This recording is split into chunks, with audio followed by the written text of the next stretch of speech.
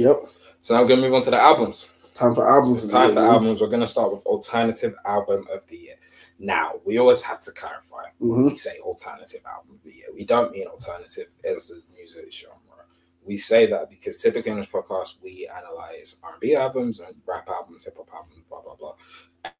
But we have a whole separate category of albums that each of us listen to throughout the year that we just can't fit into that bracket or bubble of hip-hop or R&B. And so we create this category, Alternate Album of the Year. And so with Alternate Album of the Year, it's all of those albums that don't fit into the category of R&B hip-hop. That could be Afrobeats, it could be pop. If Raheem's bag was big enough, it would be country, because I'd be talking to you about Chris Stapleton. It could be cover albums. T-Pain could have been here. Man. T-Pain could have been here. He was on top of the covers. Could be cover albums, could be Japanese jazz, Japanese pop, J-pop, you know what I'm saying? Next year we're going into a K-pop bag. I'm letting you know now. Next year, I have my plans for next year already. BTS bag, you know what I'm saying? So these are the nominees for Alternative Album of the Year. The Alternative Album of the Year nominees go as such: Don Toliver, Lovesick; Amare, Fountain Baby; Lil Yachty, Let's Start Here; Tizo Touchdown, How Do You Sleep at Night; and JPEG Mafia and Danny Brown, Scaring the Hoes. And the winner for the Alternative Album of the Year Award 2023 goes to JPEG Mafia and Danny Brown, Scaring the Hoes. This was a tough one. In the year where Don Toliver's Lovesick was my most listened to album, in the year where we had to have a call and say, Raheem, Paul, we need to do an emergency episode for Lil Yachty, Let's Start Here. In a year where Tizo Touchdown is on his third nomination, JPEG Mafia and Danny Brown were not going to lose this award. I'll be honest with you. What Scaring the Hoes did for pretty much the entire year was different. It was different. It's funny because we never actually came in and did an official review for Scaring the Hoes. I was so ready, Paul. I was gonna kill him. I was gonna kill it because I was gonna come in and I was gonna say this album is literally two drums on each song away from being complete utter noise and not being listenable at all. For them to tread that line and make an enjoyable experience with how just out there this music is, how out there it is from song number one, is a masterclass. It's genuinely a masterclass. I have to give them both their respect and their props for being able to pull off this album, because, as I said, this album is so close to being noise, and for it to not be noise and in fact be an album that can be listened to from when it released to the end of the year to into 2024 and still go off the way it does for me, is saying something. It's saying something, man. Scaring the Hoes is just it's one of those. It's one of those, man. Shout out to JPEG Mafia and Danny Brown. Yeah, for real. I mean, that's not noise, it's organized noise. Shout out to organized noise. For real. This, you know, as you're reading the nominees, though, something just dawned on me, and you know, I have talked about the malaise and the molasses that was on the rap game this year. And you look at the nominees there, you got Don Toliver, Lil Yachty, JPEG Mafia, Danny Brown. 4 artists with 3 albums who traditionally would sit in the rap thing. Yeah. You couldn't put them in that. It would be a disservice to really put them in that. Facts. They have to be considered alternative albums, realistically, right?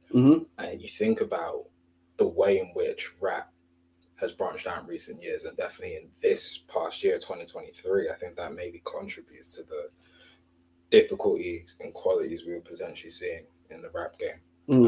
That just dawned on me now. This was a tough list.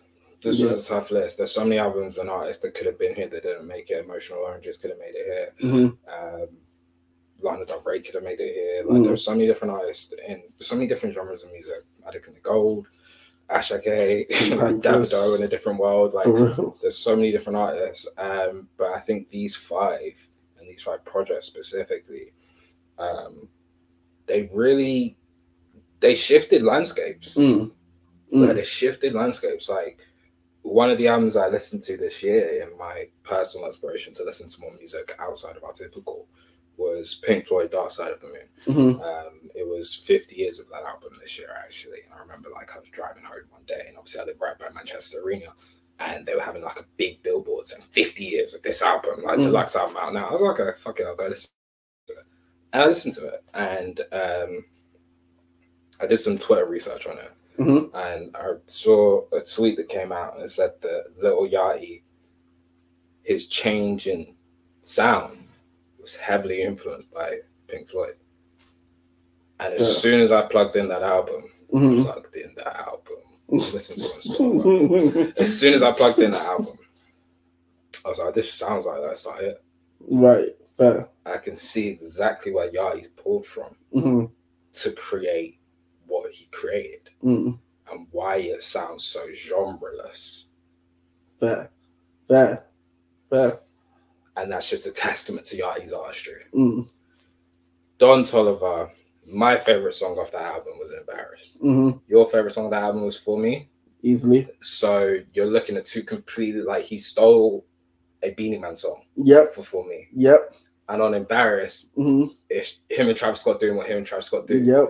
I could have talked to you about Private Landing, where Bugatti Beebs was back doing Bugatti Beebs things. Fountain Baby by Amare. Wow. Raheem, she sampled the clips. Wow. Womp Womp, what a dude. Wow. Yo, Amare is... I was walking home from the gym. I had that album plugged in because I've been listening to it in the gym. I was walking home with it. And that beat started and I was like, I don't remember queuing up clips. And then it played and I heard her voice come in. I messaged you immediately. I said, have you listened to the Samari album? And you were like, no, not yet. I was like, listen to the Samari album. She's sampling the clips. And I need to make sure I'm not going crazy. Because there's people I know who have listened to this album. They won't know that she sampled the clips. So I need you to go and listen and confirm to me that she sampled clips. That was phenomenal. It was just a great year. It really was a great year. And huge congratulations to Danny Brown and JPEG Martha. Scaring the Hose was exactly what I wanted it to be, exactly what I needed it to be. The Hose was scared. And that's all I can ask for. Man, the Hose was scared and I was not apologizing for it. I was not apologizing for it. We need our men-only spaces. Man. That's crazy. We have so many men-only spaces.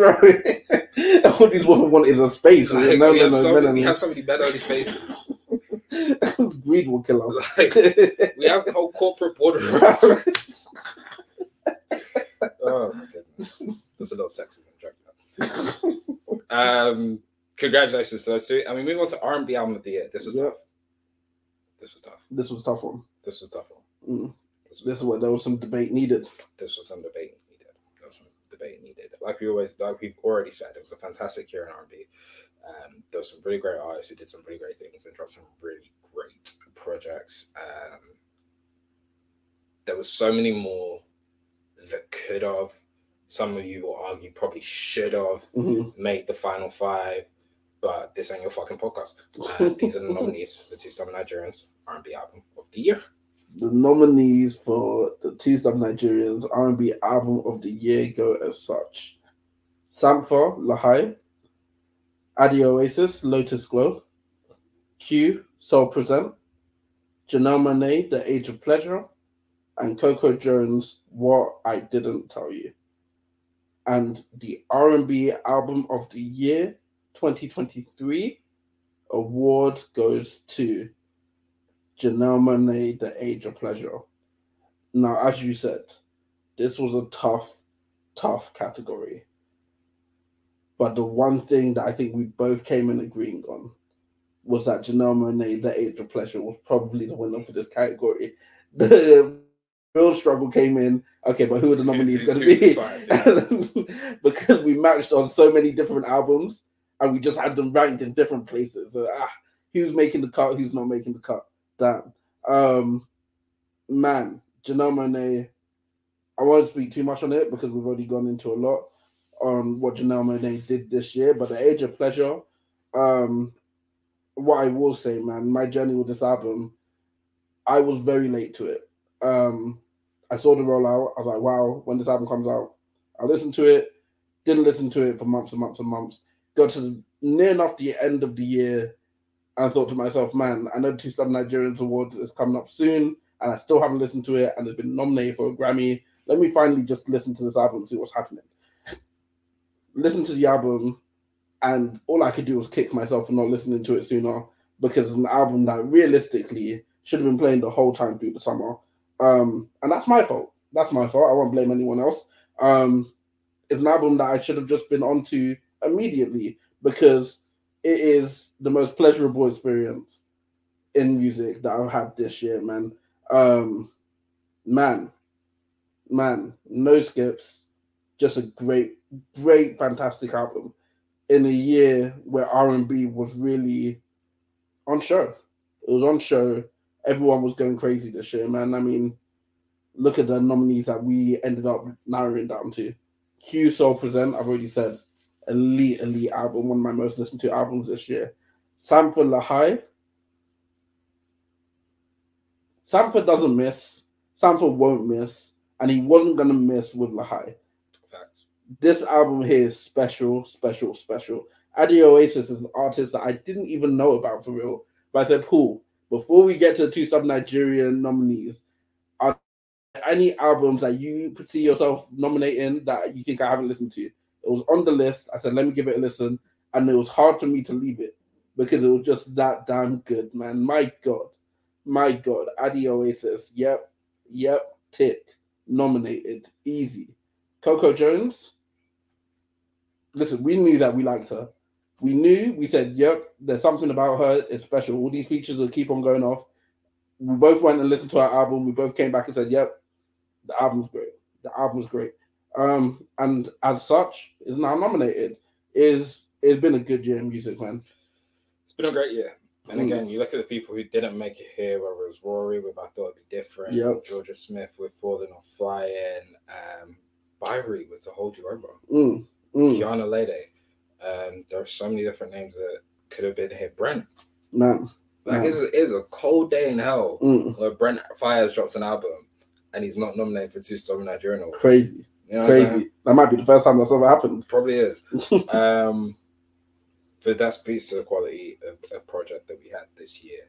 You look at whether it's Janelle or Adi Oasis and the way in which they both, in their separate fields, were able to combine funk and jazz into their R&B with their songwriting, with their song making, was just phenomenal.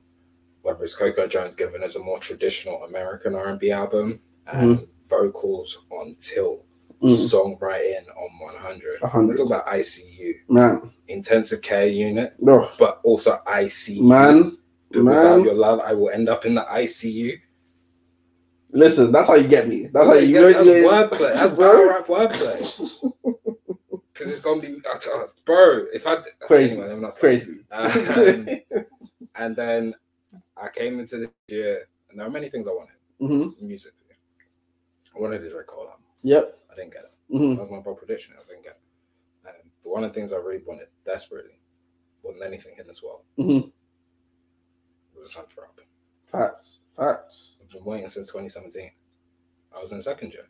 I'll go as far as to say, ever since I heard 4422, yeah, I've only wanted Sanford albums. Even though that was second year. Like, I was in second year when his last album came out, when Process came out.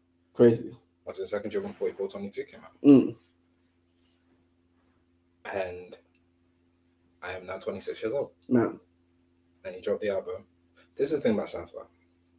To quote a famous poet, he's not always there when you call. But he's always on time. Man. Close quote. Shout out to Ashanti. No, for real. What a poet. Shout out to Ashanti. But yeah, it was a phenomenal year in R&B. It really was. There were some really great albums, and even more that we can't even mention here today. Again, you'll probably have your own favorite R&B albums that maybe we didn't mention here today. That's okay. You know, that's the beauty of this genre, is that there's something for everyone, and there's so much out there, so much R&B to consume. There's so much emotion out there, and it's just brilliant. Fact. There's so much emotion out there, and it's just so great to hear. And again, just to see what these artists were able to do and where they were able to take the genre was beautiful. It really was. was. It really was a beautiful thing to see. But congratulations to Janelle. Yep. Second victory today. For real. Might be seeing her later on. And now we got to rap album of the year. Yep. Get straight into it? Yeah. Okay. So the rap album of the year nominees go as such: West Side Gun, And Then You Pray For Me, Cam Thomas, Red Shirt, Sky Zoo and the Other Guys, The Mind of a Saint, Killer Mike, Michael, and Larry June, The Great Escape. And the winner for the rap album of the year 2023 goes to Killer Mike, Michael. This was a special album. You know, you've already mentioned it, but I'm going to double down on what you've mentioned earlier. This was a very, very special album. Similar to my experience with Janelle Monáe, where I went to it very late. I went to this album and I was kicking myself for not going to it sooner.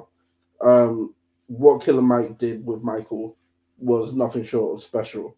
The range of emotions he takes you through listening to this album is nothing short of just extremely touching, extremely exciting. Is a special occasion when someone's able to do what Killer Mike did with Michael. I say all of that. This wasn't an easy category throughout the rest of this. Killer Mike, Michael stamped, but man. Cam Thomas did something special with Red Shirt. Did something extremely special with Red Shirt. And I say that as someone who spoke to Cam Thomas. Both of us got to speak to Cam Thomas after he made this album, got to pick his brain about what was going through his mind with this album. Went to the pre-release for the album, listened to the album before most people got a chance to listen to the album. So we've had longer to live with the album than most other people. And even then, this album lived for me throughout. Sky Zoo and the Other Guys was one of the first albums we reviewed this year. And it's an album that at the time of reviewing it, I remember saying, yes, pretty damn good. It's only going better for me. As time goes on, as the series of Snowfall ended, and I got to add even more context to the things that Sky Zoo was getting into with this one album. It just made everything way more special. For him to do what he did, to rap in the perspective of Franklin Saint from this well-known TV show, but at the same time keep it authentic to the Sky Zoo that I've grown to know, it's a masterpiece. It's a masterclass in rap. So shout out to Sky Zoo and the Other Guys, because that was a very special album that dropped this year. And Larry June, who has already won a rap artist of the year with The Great Escape. Special album, man. Put me onto features that I didn't know I would love, but I do now love. Carried on with that iconic Larry June sound at this point. It was just a special album, man. And these were albums this year that I think they were just a cut above. And even that being said, there are albums here that could have been nominated that just weren't. You know, Split Decision wasn't nominated, but that was a great album. Call Me If You Get Lost, The Estate Sale wasn't nominated, but that was my most listened to package of the year. Beautiful and Brutal Yard by J Hus wasn't nominated.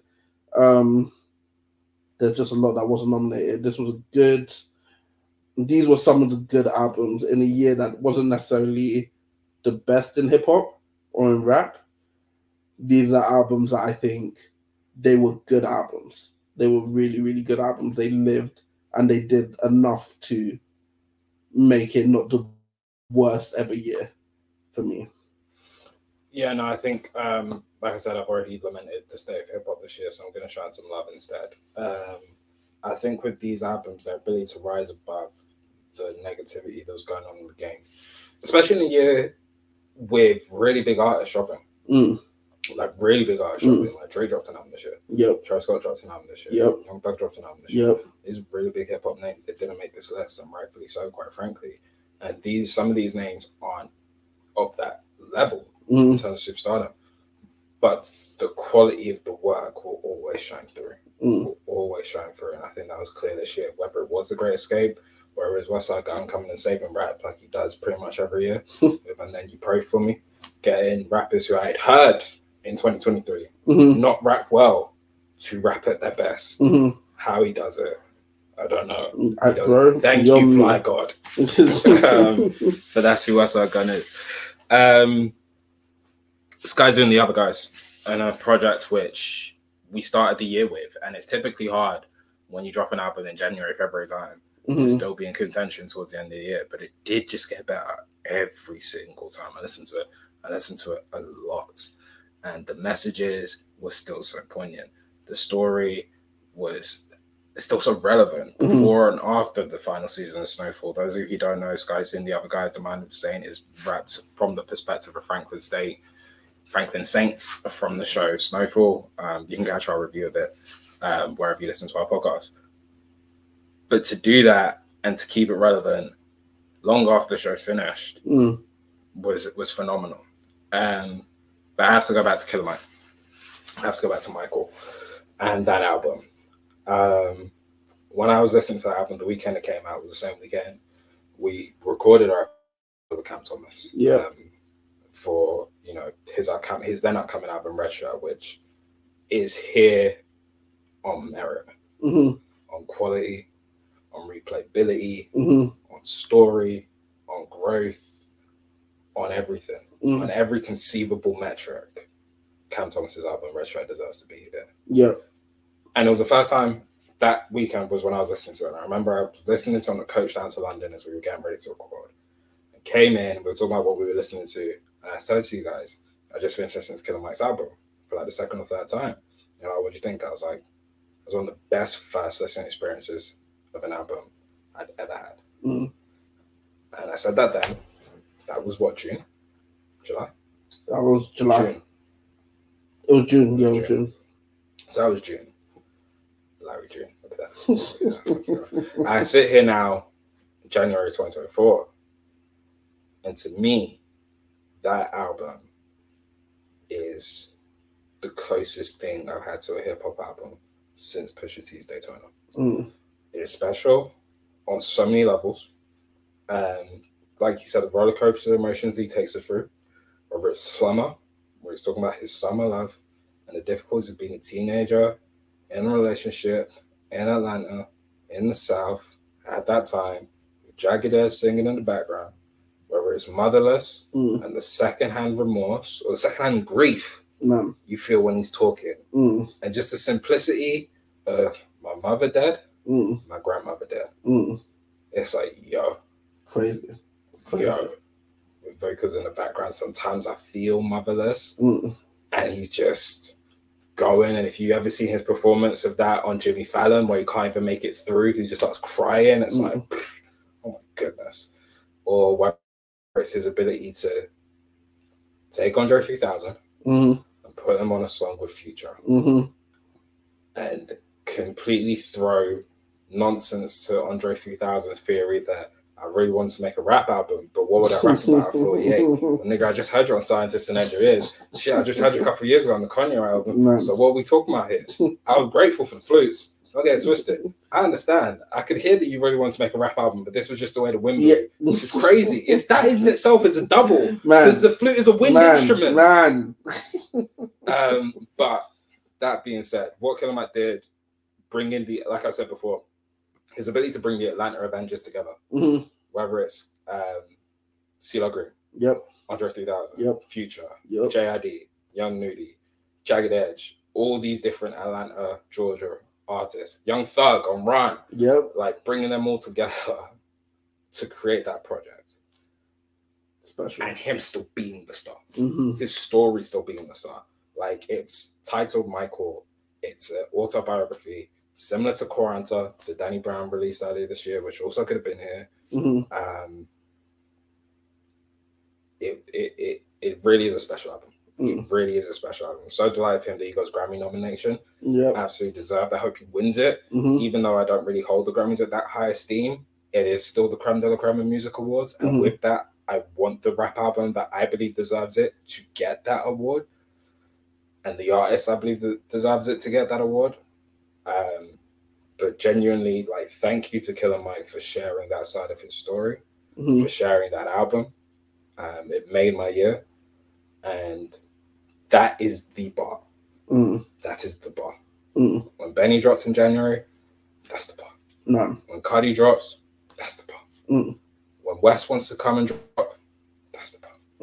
All these rappers, that's the new bar that you're chasing for me. That you're chasing for me. Yeah. Do you know what I'm saying? Like, for the past 5 years, when did they tell them to come out? 2018. That's been the bar for me. That I think that I've been holding rappers to of what they're chasing. Now it's Killer Mike's Michael. Fair, because I was gonna say, if that's what the bare minimum you're accepting, you're gonna start hating rap, because I don't think a lot of artists. I've been hating rap, bro.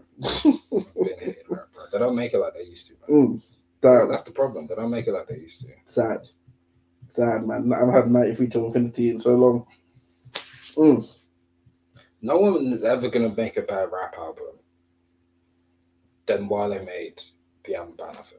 Like, that was really the problem. It's sad. Like, have you heard Bloom? Bro, did you? People don't understand that he was so confident about what he was doing on that album that the album prior, he said, "This is what I'm gonna give to you, nigga." But right, like, I'm here to record the album. Oh, that's the next album. That's album Bad Nothing. You're here for the gifted section. What? Nigga, like it's an early Avengers movie. My God. Man said, I got this egg to the top of this hill. And then... Shout out to Killer Mike. Shout out to all the rappers. And like I said, I have my own personal feelings about hip-hop in 2023. Step your fucking game up. Step your fucking game up. Facts. The best rap performance of 2023 should not be Will Smith on the Grammy stage. Or Scarface in his tiny desk. There should be footnotes in what should have been a great year. Like, have you seen Scarface in his tiny desk? Yeah. Oh, I've seen clips. You seen that moment where he's listening to his own song from 20 years ago, man, and he nearly starts crying. He's like, "There's just something about good music there, man." What album or songs in 2023 from rap gave me that feel? I was watching that shit. That's on my blog. We reviewed that album this year. Man. That was your first time hearing that album? Yep. So you don't even understand. Man, that was a moment, you know. That was like, I was gassed. Man. Let me stop hating. 2024 is around the corner. It's around the corner. I'm sure it's going to be a great year. You know what I said? New year, new hip-hop. Come on, man. 51 years old. It's time. 51 years. So now we get into songs of the year. Songs.